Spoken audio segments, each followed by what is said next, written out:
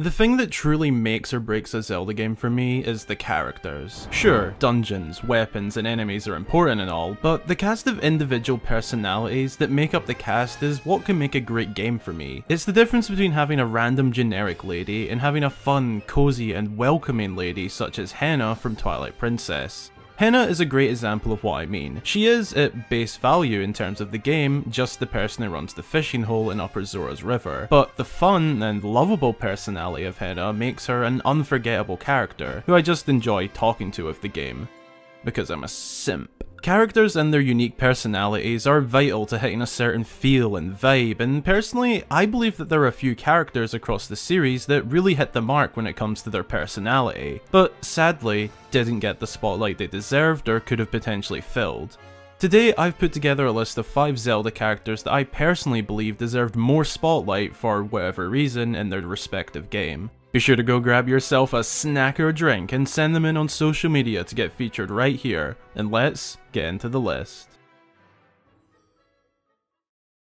The hero of Hyrule is without a shadow of a doubt the most iconic character in the entire series, other than Zelda, but what exactly is his origin story? We know he has a family, and even see some of them across the series, such as his dying uncle in A Link to the Past, or his grandmother and sister in The Wind Waker. But someone we know very little about is his mother.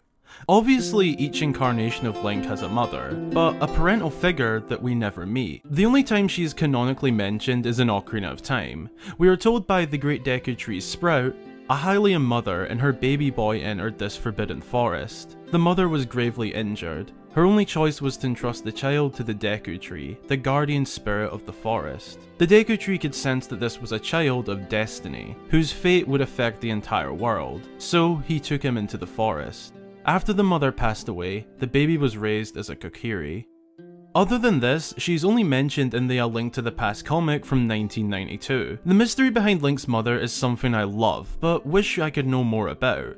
I think at the time, leaving her character in the shadows of the past was a good decision, as it allowed us to focus on Link, but in the modern day of Zelda, I think it's time we see the woman behind Hyrule's greatest hero. Perhaps not in the Breath of the Wild sequel, as, well, I think she might be dead now, but in the next game that takes place in a different time frame, I think it would be so heartwarming and amazing to have a game where Link is actually living with both his mother and father. A game where it obviously begins with Link waking up, as most Zelda games do, but he wakes up in a home with a mother and father downstairs. Keeping a series as long running as The Legend of Zelda fresh is vital, and something like giving Link's mother more spotlight would be a huge game changer in my opinion. It would open up so many theories, questions, mysteries, and most importantly, backstory. Perhaps one day we will see the lady behind the hero and savior of Hyrule, and I bet her cooking is amazing, as all mothers are. Moving on to something that was actually suggested by a lot of you guys on my recent post asking all of you who you believe deserved more spotlight in the series, an answer I saw a lot was actually the Minish. Not any one Minish in particular, but the race of tiny people in general. I mean, let's face it, combine them all it makes the size of one person. They resemble mice almost, but they are actually the saviors of Hyrule from long ago. At a time when Hyrule was threatened by great evil and monsters, the Minish appeared from the Minish realm and helped to protect the kingdom. And since then, every 100 years, the people of Hyrule hold the Pokori festival in celebration of that historic savior of the kingdom. But little do the people of Hyrule know, the Minish are still within their world. The miniature race of people actually live within the little nooks and crannies of the land, complete villages within tree trunks and long grass, secret homes on the rafters of buildings, and even a small society within a bookshelf. The Minish are living within the world, but are far too minuscule for anyone to see. In that game, Link gains the unique ability to shrink down to their size, and that plays a huge role in the game's story. But the Minish actually had so much potential to return to the series. In fact, it was even originally considered to be a confirmed thing in Breath of the Wild, but for unknown reasons was scrapped. Many fans including myself would have loved their presence in Breath of the Wild, and whilst that never happened, a lot of fans believe there is still a chance for them in the sequel. We know there will be at least a small emphasis on exploring the underworld of Hyrule, and I think it would be really cool if we find the long forgotten Minish tribe down there. Looking at the concept art proposed for them in Breath of the Wild, it appears they were planned to be a little bit bigger than in the Minish Cap, big enough to the point where we could see them without shrinking down, but that's just a guess. The Pokori people had and still have so much potential in the series. I mean, for one, they are the ones responsible for all of the hearts and rupees found within the grass across the series. That is something that's confirmed. Either way, seeing how many of you wanted to see the Minish return as a whole really made me happy to know that it isn't just me who's a huge Minish Cap fan. The beginning of the Zelda timeline was a very different time. A time before the Kingdom of Hyrule was even established, and when the people of Hylia lived within the skies. The mysterious land below the clouds, known as the Surface, is what would one day become Hyrule. But during the story of Skyward Sword, the first hero of Hyrule, well, not actually of Hyrule, but the land, got to explore this desolate, unknown wasteland, which, what the fuck, is actually beautiful. One of the first contacts Link has down on the lonely surface is with Gorko, a Goron archaeologist who travels the surface to study its history, but they first meet as Gorko is being attacked by a couple of bokoblins, and Link steps in to help him. Following this event, Gorko and Link meet a few times throughout the game, but not to more than a few conversations. Personally, with this being one of the first ever looks at life on the surface, I thought it would have been really cool to see more of Gorko and Link together, almost exploring the land beside each other, like a couple of lovers. With Link helping Gorko with his research and Gorko returning the favour with guidance around the land. Maybe it's not everyone's pick for an underutilised character, but I definitely felt that Gorko had a ton of potential side quests involving his research, which could have created a really fun way to explore the surface, rather than the extremely linear format we were given, as a lot of fans didn't like it. In my all-time favourite video game, Twilight Princess, the cast of characters is stellar. I just love everyone in that game, from the Snowpeak Traveler Ashe to the mysterious old lady Impaz, but similar to the Minish pick, there is actually a group of characters in this game that I believe deserved way more spotlight than given. They go by the name, the Resistance. A group of Hylian vigilantes that operate out of Telma's bar in Castletown, with their main aim being to restore peace to Hyrule better than the Hylian army themselves.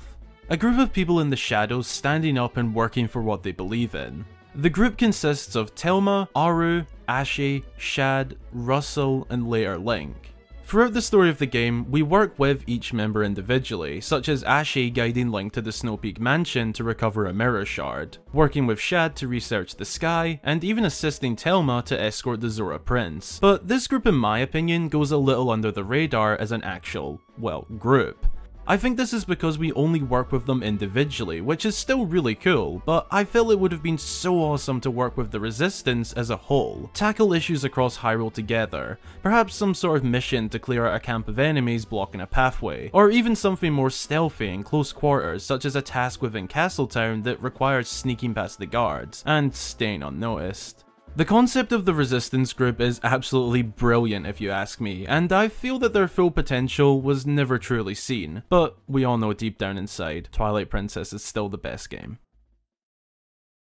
Now, before getting into my final pick, I just want to say this. There were a ton of suggestions from you guys regarding characters that deserved more spotlight in their respective games. Whilst this is just my opinion, I do want to highlight some of your guys' suggestions. I saw a lot of Groose and Girahims, which are fair enough, I guess. A few tingles, a really interesting pick, the Queen of Hyrule, which I can totally get behind, even a few of my own thoughts such as Link's mother and the Minish and many more, which you can see on screen now. However, my final pick, and in my opinion, the Zelda character that I personally believe deserved more screen time, is the self-proclaimed Queen of Bugs, Agatha. She lives within Castletown in her own little palace of a home, a nature sanctuary with a large tree growing through the middle of the building and even reaching the first floor. Agatha sent out invitations to the golden bugs to come to her ball. There are actually 12 golden bug types in the game, with both a female and male variant, so 24 to collect in total. And as a sort of side quest, Link can collect all 24 and bring them back to her to have her bug ball.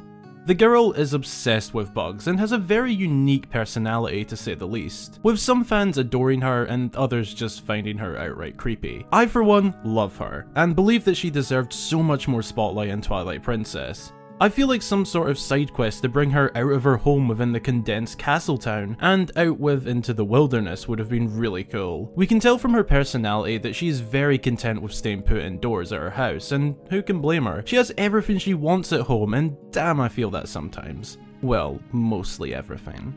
Hell, there are even fan theories that Agatha was part of the royal family, but due to her obsession with bugs and insects was shunned by her own, and given what she truly wanted, but that's a story for another day. For me, Agatha deserved a lot more screen time in Twilight Princess, and honestly, that goes for a lot of the Castletown residents. This version of the Heart of Hyrule is the largest lively Castletown. I just feel a lot of Castletown was passed over rather quickly in Twilight Princess, and that Agatha suffered from that treatment especially. Thanks a ton for watching. I really hope you enjoyed, and if you did, be sure to drop a like and consider subscribing for more Zelda content. Who are some characters that you think deserved more spotlight in the Zelda series? Leave a comment down below and look out for my replies. A huge heartfelt thank you goes out to all of my wonderful supporters across both Patreon and YouTube. Your support enables me to work here full time and produce these videos as often as possible, so thank you so much. If you'd like to join them here at the end of all of my videos, grab yourself a shout out upon joining and more, then consider supporting on either Patreon or YouTube. Again, thanks for watching, and until the next time, I've been Hyrule Gamer.